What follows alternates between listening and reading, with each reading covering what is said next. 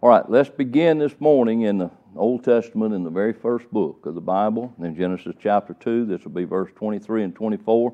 Jeff is pretty much our starter this morning, and so he's going to read these two verses, and we're going to talk a little bit about it, and then we're going to move into some not controversial things, but things sometimes that chap people a little bit when they don't really understand the principle. Okay, Jeff. And Adam said, "This is now bone of my bones, and flesh of my flesh. She shall be called woman, because she was taken out of man. Therefore shall a man leave his father and his mother, and shall cleave unto his wife, and they shall be one flesh." Okay, as we talk about family, and we begin here talking about the creation, and most of us understand the creation from the standpoint of what the Bible teaches here. Bone of my bones, we know what that means. Flesh of my flesh, she shall be called woman. But I want you to think about the thought here. And this always gets people into trouble sometimes when they think about it, because I'm going to carry you to another verse of Scripture in just a minute that sort of puts something into a perspective here. He says, "She shall be called woman because she was taken out of man." Now, a lot of times people, they get real upset when you start talking about the role of subjection and what the Bible teaches about it. But from the standpoint of the Bible, we have to understand how important this particular part of it is. She shall be called woman because she was taken from man. Now, if a man shall therefore shall a man leave his father and his mother, and shall cleave unto his wife, and they shall be one flesh. We understand that principle. But when you really and truly think about something else that goes along with this, I think sometimes people forget how important that particular verse that we just read was. Why would it be that the Bible would indicate that she shall be called woman because she was taken out of man? Say, woman gives birth to the child. You know, she gives birth to the child. So the man doesn't. But nevertheless, we'll see a verse of Scripture in just a moment here that's going to give us a little insight on this. Now, in Genesis 18 and verse 19, we're going to stay there for just a minute. We're talking about the family unit, and then we'll go back to the woman and the man in just a minute. But in Genesis 18, verse 19, we're going to look at something else here. I think personally what's wrong with our whole society is the fact that people have not looked at what the Bible teaches about family and family units. No family, I don't guess, is perfect. Now, no, not mine, not yours, not anybody's, but from the standpoint of how the family unit should work and how it should go, there's all kind of rules and understanding of what God gave us to put the family unit to where it needs to be, where it can be, and I will say this, and I always get in trouble, a functional family, okay? Now, we all know what a dysfunctional family is, don't we? And a functional family, that's what we're going to concentrate on. So let's look at Genesis 18 and 19. Let's go to our right-hand side. Sandy, I'm going to call on you first. Genesis 18 and 19. For I know him that he will command his children and his household after him, and they shall keep the way of the Lord to do justice and judgment, that the Lord may bring unto Abraham that which he has spoken of him. Okay, let's give some consideration here to the thought of what he said. I know that he will command his children and his household after him. What really and truly can we say about those last two words, after him? What can you think of something that really and truly puts an emphasis on? What? Okay. What kind of an example are we? And I want you to understand that principle. You know, if he commands his children after him, that means it's put the position of that one into an example position. Okay? Are you real happy if your children follow your rule? Are you real happy with your children if they follow your example? Now, there may be a difference there between the two. And like I say, it always gets me into trouble. But I've seen a lot of people that says, don't do as I do, but do as I say do. Now, what is wrong with that principle? It's not in the Bible. It's not in the Bible. In fact, what's in the Bible is exactly what we just read, or what was just read to us. Sandy read it there. It says he's going to command his children and his household after him, and they shall keep the way of the Lord to do justice and judgment. So let's put the example and the after him together. You know, I mean, how could we expect our children to do something right if we do something wrong? Somebody says, well, we're the parent. I've had people tell me that. We're the parent. I'm the parent. They're supposed to do what I say. Let me tell you something. This is based upon personal experience. I believe with all my heart you can do a better job being an example than you can being a commander. Y'all want to shake your head right or wrong? I think that's the truth. And, you know, people talk to me all the time about parenting, you know, young people, older people, grandfathers, grandmothers. Most, I don't know what the percentage is now, but it was about 33 or 34% of the nation of children were being raised by the grandparents. You know, that's a lot. So let's talk about the principle of how the family ought to work. And this is where we start getting into trouble. 1 Corinthians 11, verse 3. Now let's look at the New Testament for just a minute. 1 Corinthians 11 and verse number 3. Terry, I'm going to call on you on that one.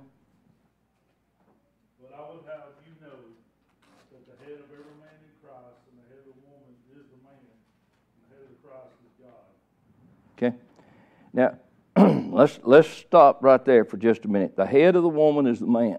Now, I want to give you why. I want to give you the answer for that so that you'll understand that. Now, verse 7 and 8 of that same chapter, verse 7 and 8 of that same chapter.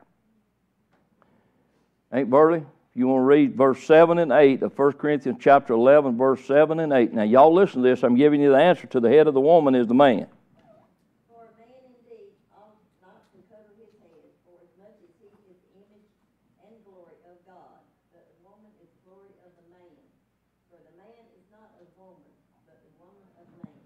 Okay. Now, did you notice verse 8? He says, for the man is not of the woman, but the woman of the man. Now, remember where we started today? We started over here in the very beginning, and we looked at a passage of Scripture that says, you know, she shall be called woman because she was taken out of man. Then we read this verse that says, for the man, he's not of the woman, but the woman is of the man. We see why, we see how. But we put the head of the woman as the man. Now, I didn't do that. God did. Now, a lot of people get offended and say, well, you know, it's an equal partnership. It is an equal partnership. But at the same time, you have to understand this is the institution of the family unit. This is how it works. This is where you set it up. The man is not of the woman, but the woman of the man. Neither was a man created for the woman, but the woman was created for the man. Now, why was the woman created for the man? Let's get this out so that we can understand this principle. We're talking about, in a few minutes, we're going to be talking about children and parents. But right now, why was the woman ever created for the man? Huh? To be a helpmate. But there's something else about this. This is very important. The man by himself, he can't reproduce. Me and Alan, we can't make a baby together. We hope not. But here's the deal. It's understandable when you see how God set this up. Now, we're living in a society today where this is taboo. I mean, you can't talk this way. I mean, I've had people get on to me and say, you know, that's not a good subject to deal with. But let me tell you, the woman is the glory of the man, And the reason she's the glory of the man is because she's giving that man the opportunity to reproduce. His genetics can go on. Without the woman, he can't do that. Now, he's the head of the woman because God put him there. Now, Christ is the head of the man. You know why? Because God put him there. Christ is the head of the man, and the man's the head of the woman. Now, does that mean, how people say, well, you can become overbearing. Anybody can be overbearing, but we're talking about the emphasis of how the family unit is created. Now, after we learn this, there's a lot of things in the Bible that a lot of people don't even like to think about. But let's look at Colossians 3 and verse 18. God put the woman and the man together. He gave them the ability through the seed of the man and the seed of the woman to reproduce and bring forth a child. And that's a wonderful, that's a miracle of God. But let's look at something else about this. In Colossians chapter 3, verse 18, let's see. Sandy read last, so I'm back on the left-hand side. Steve, would you read that?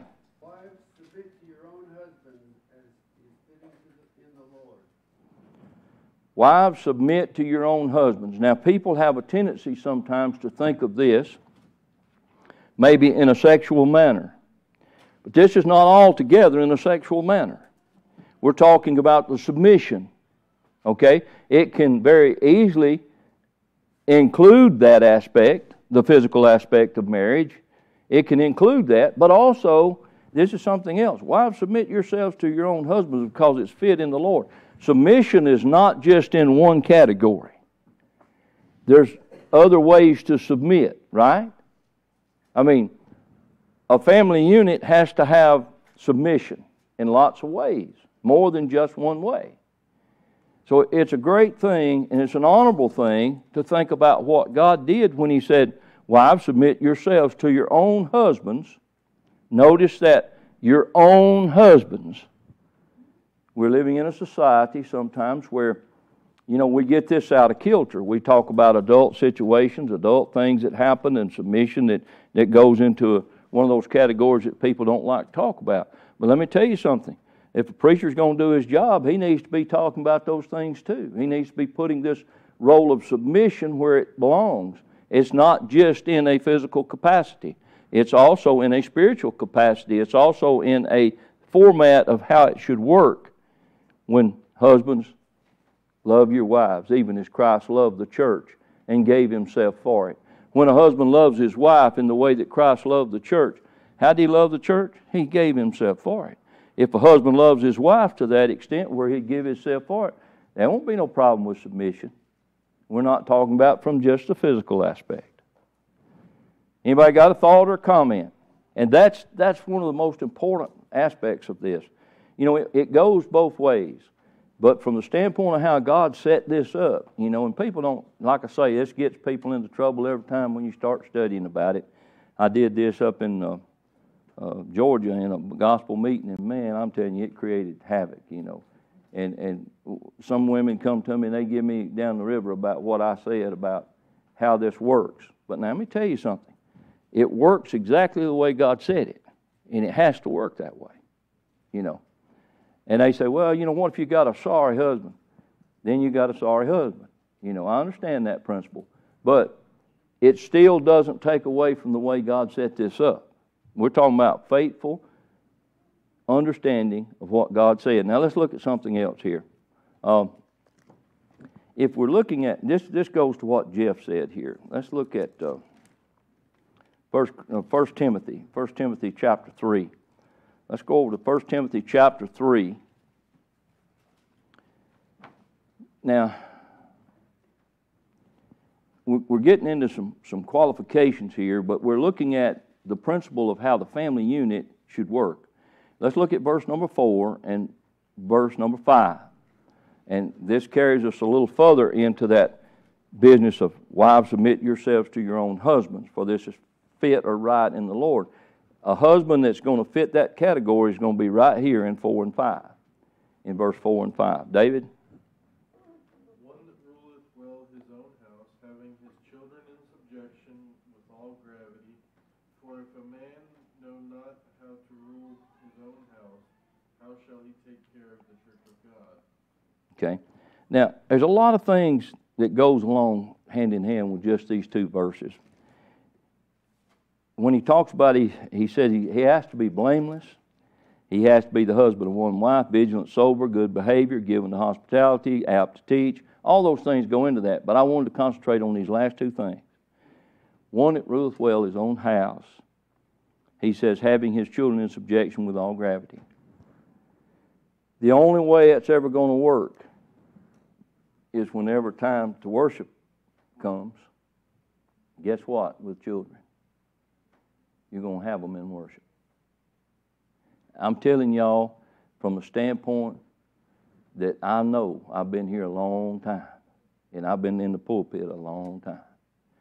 Functional families that make it with what the Bible teaches here is the ones most of the time that have their children in worship, that have their children somewhere to learn about God, somewhere to learn about what God intends for them. And by the way, it's mamas and daddies. You remember we started off with example. Do as I do. This is important. So, all this has to do with how the family unit becomes successful. I hear all these divorce statistics.